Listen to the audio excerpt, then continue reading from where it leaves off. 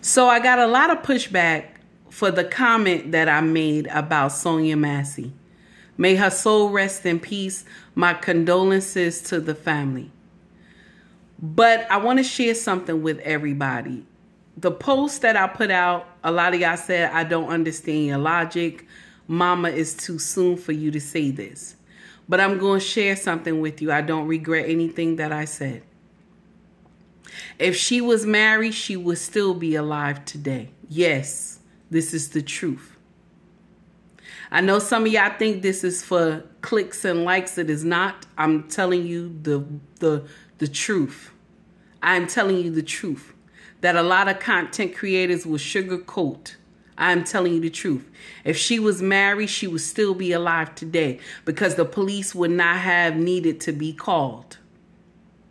If there was a noise that was in the background, right? Or in the back, she said in the backyard.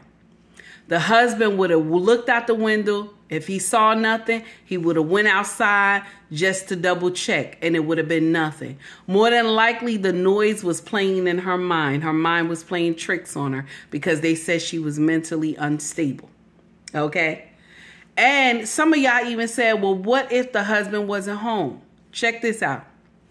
Everybody in the United States have cameras on their house. Everybody.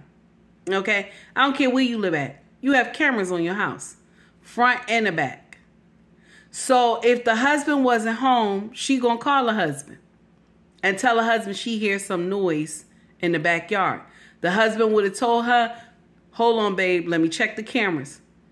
He would have checked the cameras. He said, I saw nothing. There's nothing back there, babe. Go lay down, get some rest. I'll be home soon. That's how it would have played out. But some of y'all get in here and you get in your feelings because I'm not telling you what it is that you want to hear. I'm telling you she would have lived if she had a husband. That's what I'm telling you. Because the husband always brings forth logic and stability. Y'all miss that part because, you know, Isa don't need no man. Nonsense that y'all be saying on social media. So you mad with me because I'm telling the truth. Now, am I saying what the cop did was right? Oh, hell to the no. I'm not saying what the cop did was right. Okay? He was on demon time. I'm not saying he was right. But what I'm saying is the truth. If she was married, she would still be here today. But because y'all getting up here talking about I'm an independent woman, I don't need no man. You have sold your covering to Zaddy. And then you want to get mad with me because I came and told the truth and said, black women, we have sold our covering to Zaddy. Now, what I'm saying and my messages every time is not for all black women.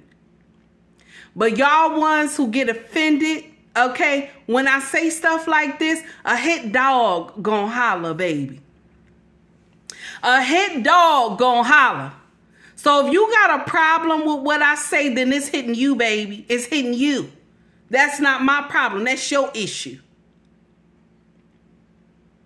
Some of y'all get up here and say, well, that's why I don't follow her. How did you get the notification about the post if you don't follow me, baby?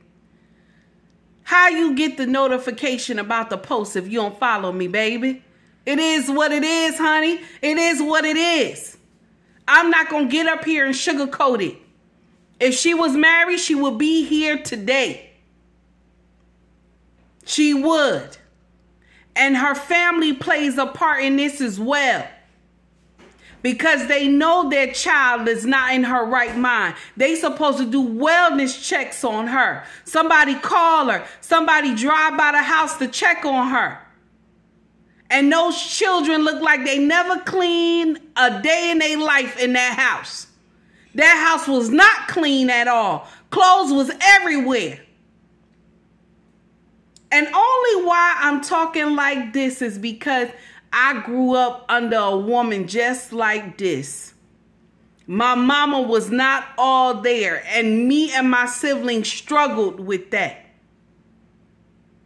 We struggled with that. We went through a lot growing up because my mother was not in her right mind. So I know what those children have been through. I know what they've been through. But y'all not going to get up here and sugarcoat all this stuff. You're not going to get up here and sugarcoat it. Because the truth be told, if she had a covering, none of this would have happened. And her family, if her family had togetherness, none of this would have happened. And I'm not throwing rocks at the family. My condolences to y'all. And I'm sorry about what happened. But my black community, my melanated community, you have to see the writing on the wall, damn it. Take heed to the message.